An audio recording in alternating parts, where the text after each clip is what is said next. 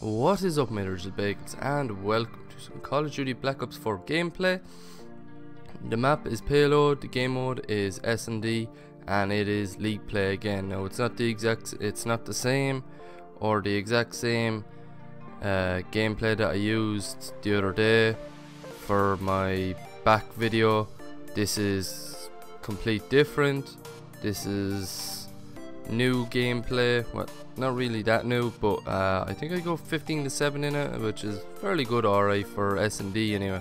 And yeah, let's get right into it. So, as you can see from the title of this video, it's basically everything we know about Modern Warfare Online, well, the multiplayer. So that's what I want to talk about.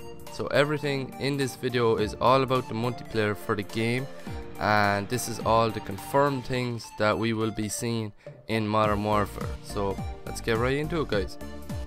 So the first thing that we will be talking about is crossplay. So crossplay has been confirmed for Xbox One, PlayStation 4 and PC.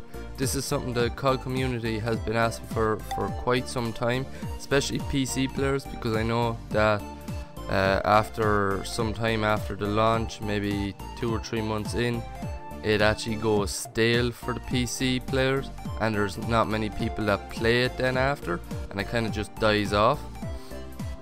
But with crossplay, this brings up a lot of questions, like how are they going to put it into the game, especially PC players versus console players?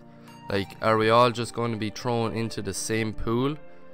And it doesn't matter what you're on, will all end up in the same lobby, is it? Are we going to be in the same lobby?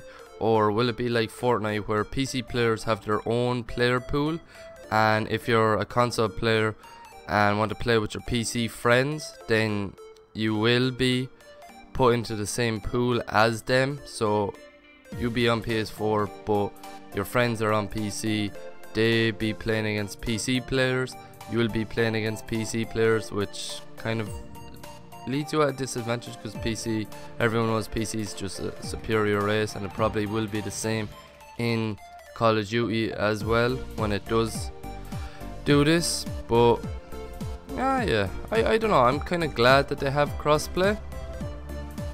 As of now anyway, we don't know how they're going to do the crossplay, but hopefully we get more information leading up to the game's release.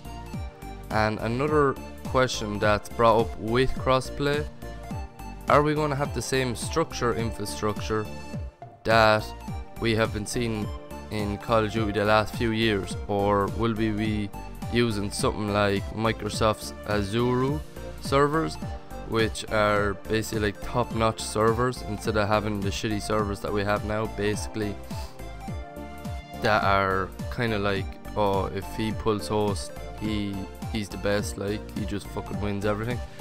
I know people are saying, oh well, it's not that way now, there's no host and shit like that. I think there is, because there's a lot of people that are still going off and they be lagging around the place and everything like that, and it's just bullshit. Okay, next, something that is big for the Call of Duty franchise is the Season Pass. Now, in recent years, we've had to pay for the Season Pass, where we could get maps and whatever else comes with, making Call of Duty more money. But now we won't be getting the traditional Season Pass, so we could still be paying for something that is the Season Pass, but hopefully it's just kind of cosmetics, because they have confirmed that all of the maps for Modern Warfare will be for free, which is good news, right? It's good news. I like it. That's good. People are happy about this, and I thought this kind of would happen in Black Ops 4 as well, because I feel like Treyarch are kind of the people that listen more to the community. Like Infinity Ward, they don't really listen to the community, to be honest.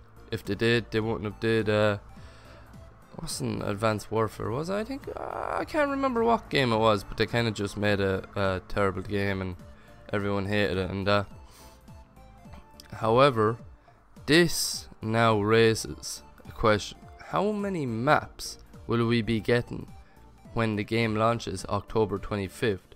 Do we get same number of maps that we've been getting for the last few years, or will it be less? Will it be like, say, 10, 12, and we get more during the year, might get 10 more or something, makes it 20? You don't really know, to be honest, how it's going to work out.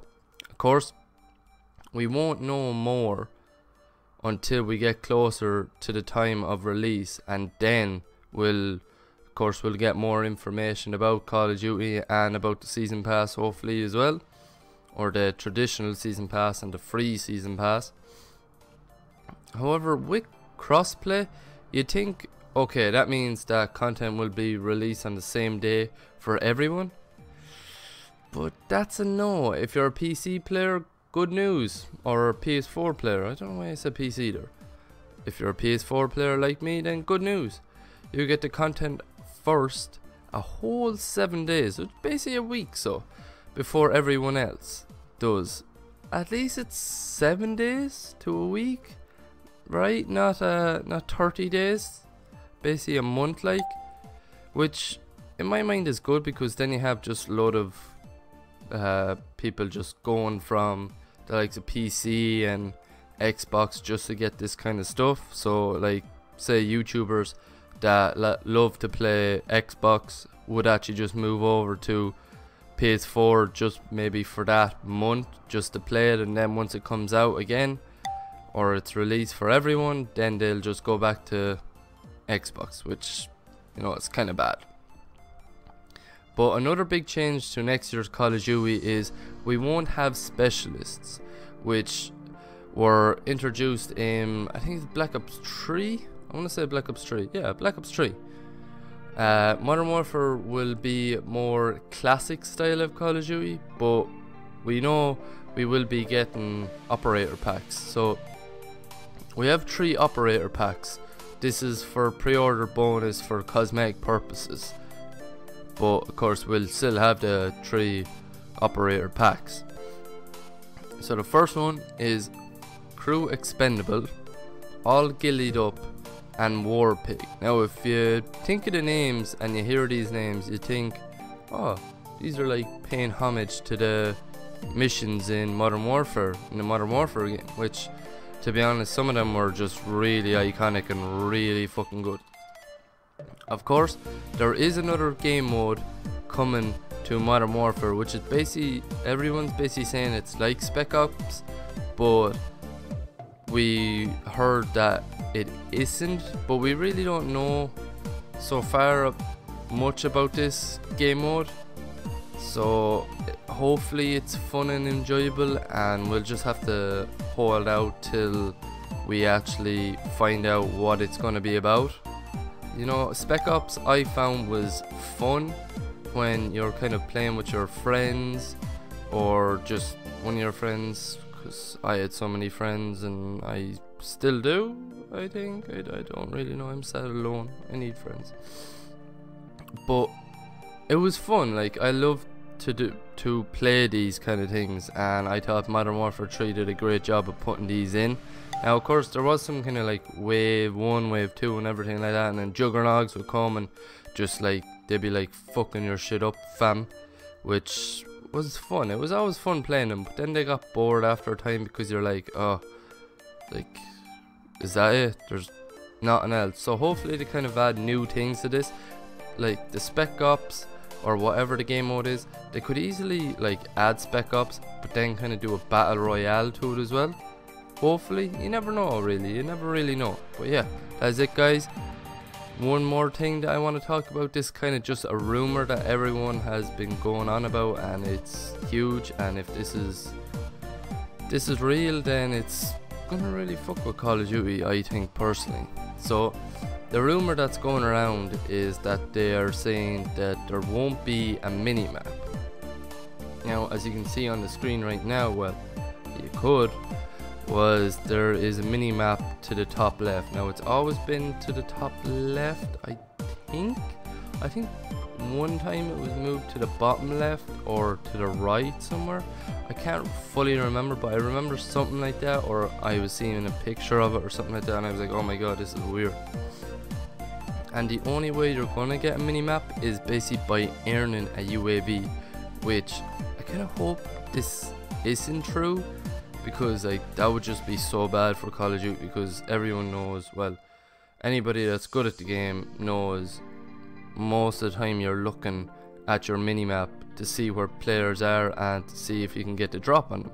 And of course in this one you can actually see, if you look a certain way, players will come up on your mini-map, so that's kind of good as well. But you know, hopefully it's not true, because if it is, it's just terrible. Basically, it's just damn right terrible. But yeah, that's it guys. I hope you guys like, favorite, and subscribe, and peace.